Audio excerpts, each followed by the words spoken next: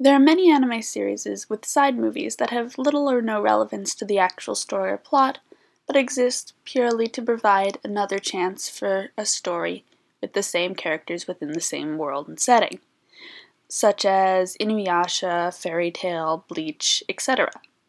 There are also many anime out there that have a continuation movie that ties up the loose ends left over by the main series. Think Fullmetal Alchemist Conqueror of Shambhala, Madoka Magica Rebellion, or the Psycho-Pass movie. But this is the first time I've ever come across an anime movie being used as a seasonal bridge.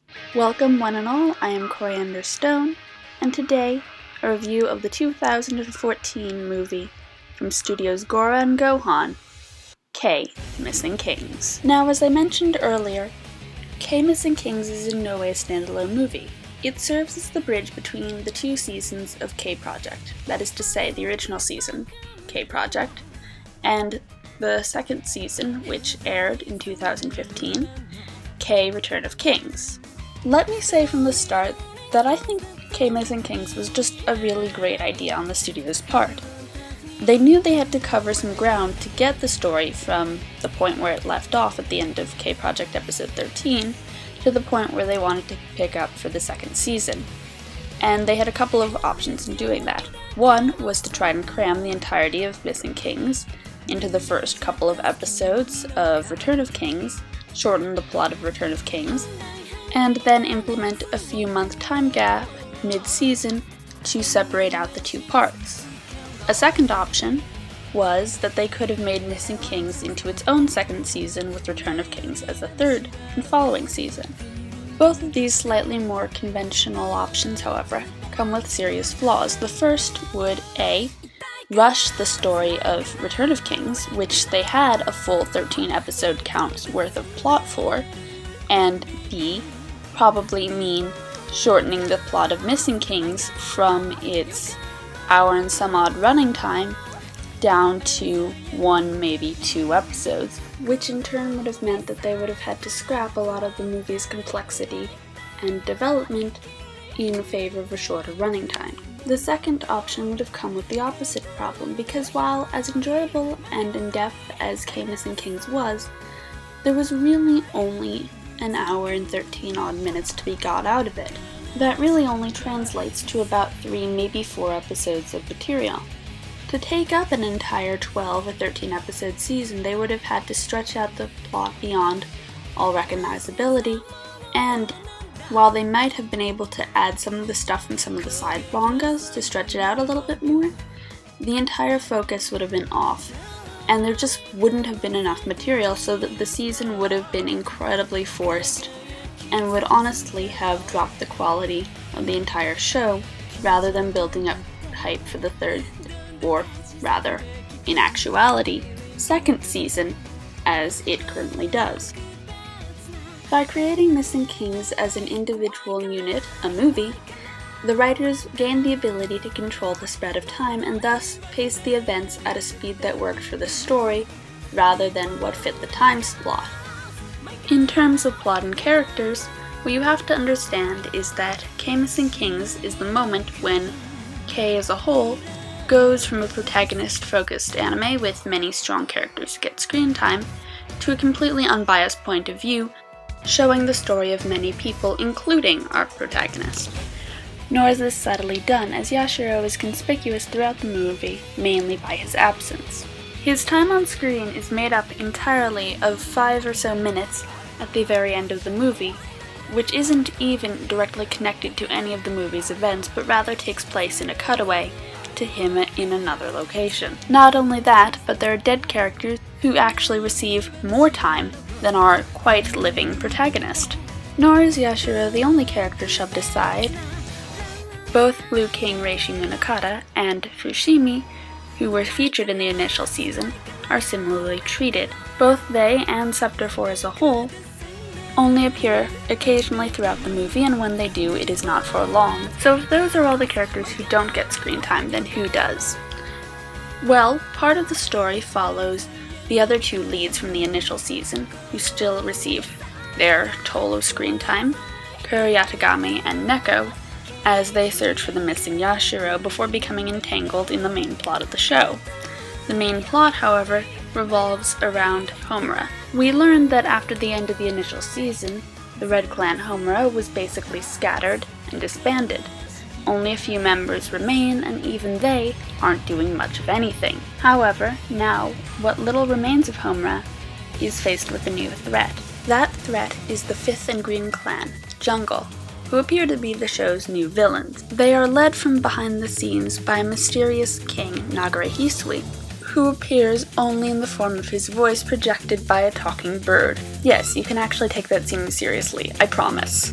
The face of Jungle, therefore, is represented by another, one of Jungle's leading clansmen, Yukari Mishakuji. While clearly the movie's villain, Yukari is also an incredibly well-written and well-rounded character. For one thing, he has a past relating to that of Kuro, and their shared past becomes the main focus of a lot of their part of the story. For another, a lot of the lines that come out of Yukari's mouth, especially during his fights with Kuro, are the sort you would expect to hear from the hero.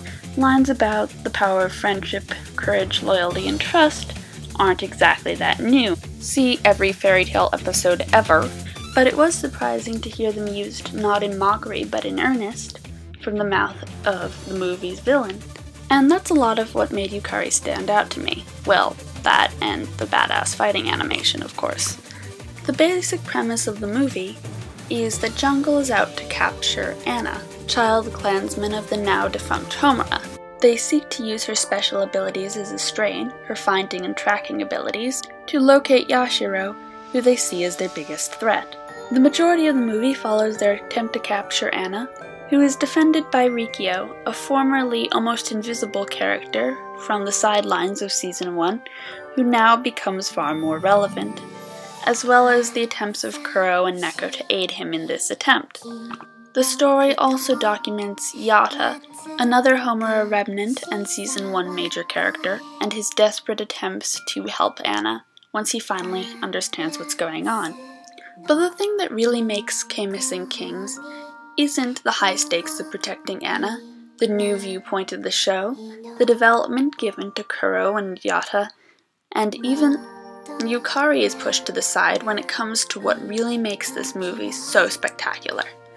And that is Anna herself. I won't dare go into details for fear of spoiling the best part of the movie, but what I will say is that when it comes down to it, K-Missing Kings is, at its heart, Anna's development arc, and boy is it good. In Season 1, Anna was kind of a walking question mark. She was this Rosen Maiden doll-looking kid hanging around in this super violent gang. Oh, I'm not saying Anna wasn't useful. She was. Her powers to track and locate people made her a valuable member of Homura. But that still didn't really answer why she was there from the point of view of the writers. Many people thought that Anna just existed to act as the show's lolly, and to those people I say,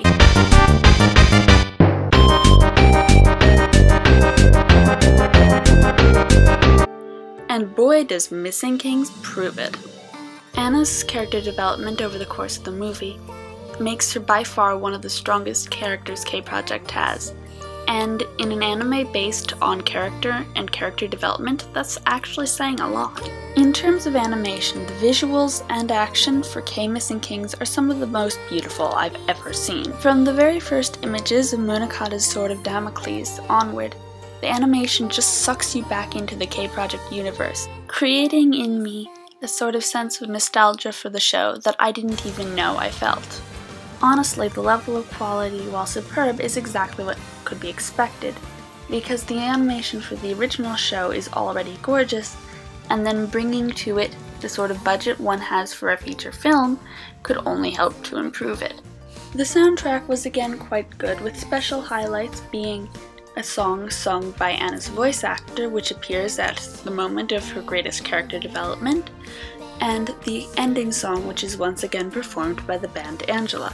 Taking all this into account, I cannot fail to give K-Missing Kings the same rating I gave the original K-Project show, that is to say, 5 out of 5 stars, for a perfectly well done continuation, and well thought out, well planned, well executed, beautiful to watch, intriguing, enjoyable, and if its main purpose was in fact just to get you hyped for Season 2, boy did it work. Now then, I can't exactly give alternate anime recommendations for a continuation movie, so this is Coriander Stone, and I thank you for watching.